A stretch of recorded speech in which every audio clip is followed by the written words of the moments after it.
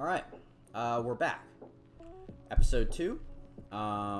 Today we're going to be covering compound assignment, Lua arithmetic operators, and then compound operators, which are added. They're part of ROBLOX by Luau. They're not in native Lua.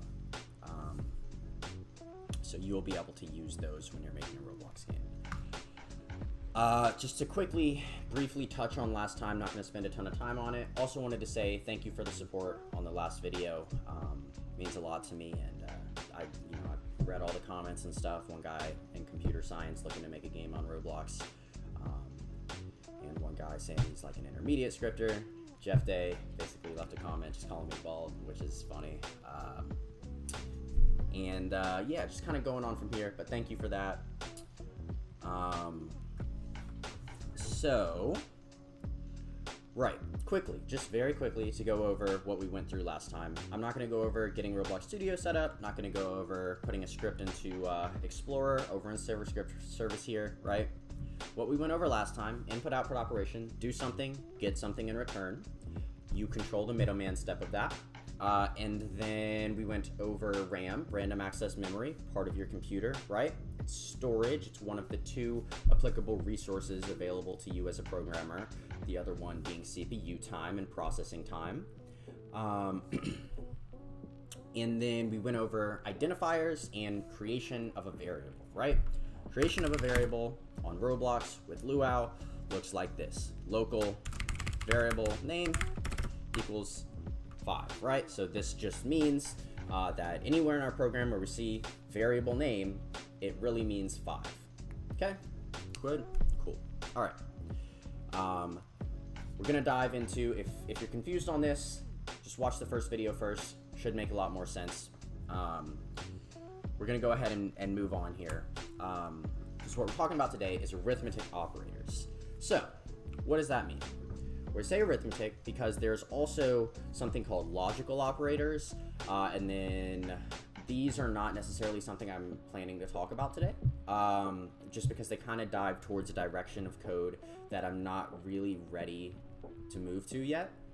I'm really trying to keep these in digestible bites. So, no pun intended, we're talking about arithmetic operators today. In Lua, the arithmetic operators available to you are going to be plus, minus, multiply, divide, and then the modulus operator. The modulus operator, unless you're in computer science or you know another language or you program, is going to be a little confusing to you potentially. I'm going to go over what it is. If it confuses you, I recommend looking it up. I might throw a link or two in the description about it. But it's also worth understanding that the modulus operator, as powerful as it is a very unique situation to even need it. You aren't going to use it as frequently as you use the other ones, most likely. So, for all intents and purposes, if the modulus operator confuses you at all, not a huge deal. It's just available in the language, so I'd like to cover it. Right. So, let's first do this, right? From last time, we're going to create 2 variables, right? First one, we're going to do first number equals 4. This means that anywhere in our program we see first number, it means 4. Now, we're going to create another one. Second number equals 2. Anywhere in our program we see second number, 2, right? So, how does an arithmetic operator come into play? Well, as an example, let's say that we want to create something called third number. And third number is not going to be typed explicitly. It's going to be the result of first number and second number, right? So that would look like this. And let me slow down for a second, right? Local third number equals first number plus second number. This works because first number represents 4, second number represents 2. Remember, anywhere in our program that we see those identifiers, they represent something else, right? First number, it represents 4, second number represents 2, together equals 6, So this statement is just to say that this variable, local third number, equals 6. Okay? Now that we've gone over that, we're going to kind of roll through the next few here. Subtraction operator. You know, of course, 4 minus 2 is going to be 2. So local third number equals 2. And we have the multiplication operator. 4 times 2 is going to be 8. Local third number equals 8. Again, first number is 4, second number is 2. 4 times 2 is 8. Then we have the division operator like this. First number divided by second number, the result will be 2. 4 divided by 2 is 2. Local third number equals 2. Now, we get what's known as the modulus operator. What is that, right? Well, in layman's terms, the modulus operator is to basically purport the remainder of something, right? So if we did 4 divided by 2, that's basically what we're saying here. 4 divided by 2, the modulus operator purports the remainder. So, first number divided by second number, 4 divided by 2 will be 2. Remainder is 0. There is no decimal, right? So if we go ahead and remember we went over print last time, I think we'll just use that again. We're going to print third number here. Come up here, run our program, 0 because the remainder is 0, right? Now what about if, let's see, what if first number instead was 5, right? And then we run it. Well, you see the remainder is 1. Why is that? We're going to open up paint.net again real quick. Remainder here is 1, and here is why. So we're just saying, we have first number as 5. We're just gonna, in here, we're gonna say fn is 5. We have second number is 2. And so the math looks like this. 5 divided by 2 comes out as 2 whole numbers, right? Because you can take away 2 twice. 4 divided by 2 is going to be 2. We already went over this. But 4 modulus 2 is going to be 0, as we saw. Which means there is no leftover number. So what is left over when you try to take away 2 again? What is the difference? What is still there that doesn't fit into another set of 2? Well, that's 1, right? We see 1 right here because we have 2 sets of 2 and then we have 1 left over. We can't do 2 again. Make sense? Kind of. Again, I'm going to leak some resources about it in the description because I do understand it can be a little interesting to wrap your head around. Even I have to sit there and think about it sometimes because I just use it so infrequently. But you're also probably thinking, like, why is that useful? Well, it can be useful to find out if a number is odd or even. It can be useful for creating maybe something like chunks where you want to figure out where, like, sections end and start at. There's actually a video on my channel where I do something like that. There's very kinds of interesting uses for it, and as you continue to create more programs, you're likely to run into situations where you may need this as the simplest solution. So that's what that is, and yeah, I think that covers that. Close this out. Back in our program here, right? We're going to come out of run mode. So we've gone over the arithmetic operators: addition, subtraction, multiplication, division, modulus, modulator, whatever you want to call it. But generally, you're going to see it called the modulus operator, modulo. So, what else are we covering today? Everything that we've covered so far is in native Lua.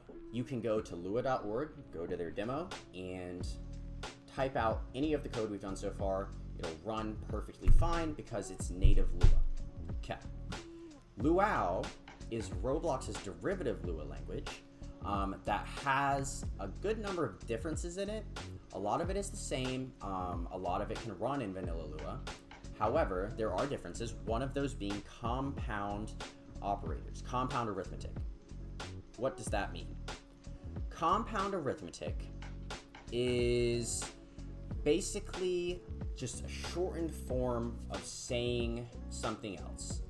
So if we wanted to do, let's say here that we wanted to increment second number by 2 in native Lua, how do you think we do that?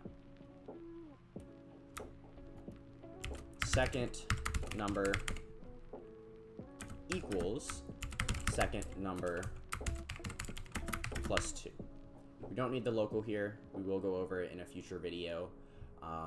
What this is doing is redefining what second number represents. So second number represents what it currently is plus 2. So it now represents 4 at this point in the code. Okay. What is compound operation? Compound operation is specifically for an instance like this, where all you're doing is incrementing or decrementing or doing arithmetic in some way. It allows you not to type out the second instance of the identifier here, right? So it looks like this. Looks like this. And this does the exact, there is literally no difference between the two. Exactly the same, okay? Second number still equals 4 here at this point in the code. We've just wrote a shortened version of it. It's also going to be available with division. It's also going to be available with multiplication. It's also available with, of course, division. And then I believe it's also available with modulus. Yeah, so you can do it with modulus as well. Which is great. So available for everything, and that's what that is. So yes, compound assignment, very powerful, and definitely a time saver as well. Let's get into the final thing I'd like to talk about today. This one shouldn't take super long. We're talking about compound assignment. Now what we've done here is used a compound operator. Okay, and I may have said compound assignment at some point in there. This is known as compound operation, okay? What I'd like to talk about here is compound assignment. I'm gonna type it out, then we'll go over what it means, right? So, compound assignment looks like this.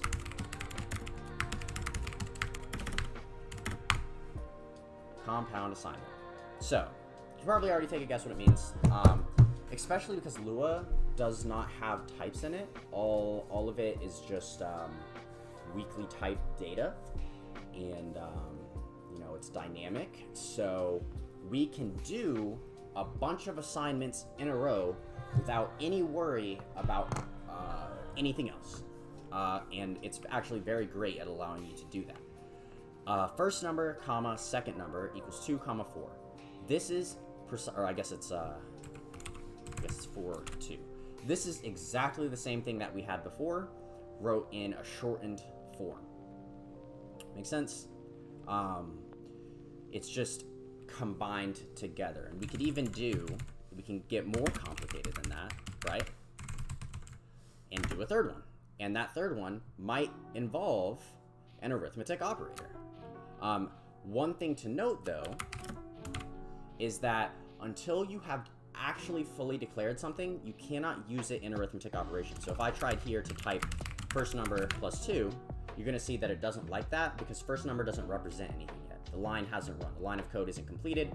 First number does not yet represent 4. We would have to declare a third number on a separate line, which is one of those instances where you're like, well, if it's so powerful, why wouldn't you use it for everything?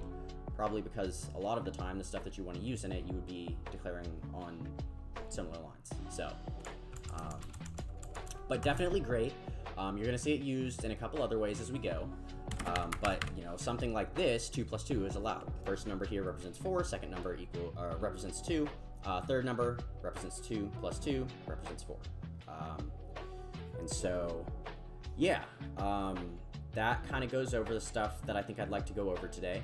Next time, I'm thinking we're going to start moving a little bit towards control flow, some keywords, and trying to dive a little deeper into actual code. These 2 videos have been a bit to get some of the lecture-like stuff out of the way, because you need to know how this stuff works in order to get into the more functional stuff. But hopefully I've done a good job explaining it. I'm gonna throw in the description a couple of links for Modulus, and then be sure as well to get yourself in Roblox Studio. If you've just been watching these, it's always great to get around and kind of just try and make something for yourself. So yeah, hopefully you guys enjoyed, and I will see you in the next one. I'm thinking I'm gonna end up probably by the end of this week. I'll go ahead and get episode 3 going.